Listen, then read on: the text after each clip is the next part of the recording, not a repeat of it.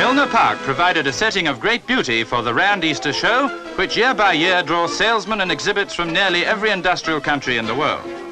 It all proves the importance of this market, always expanding, offered by the Union of South Africa. The accent is on international trade.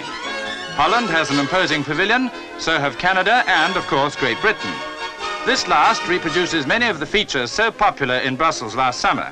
Atomic power plants are given pride of place, and Britain's ability to build them for customers in many parts of the world is well advertised.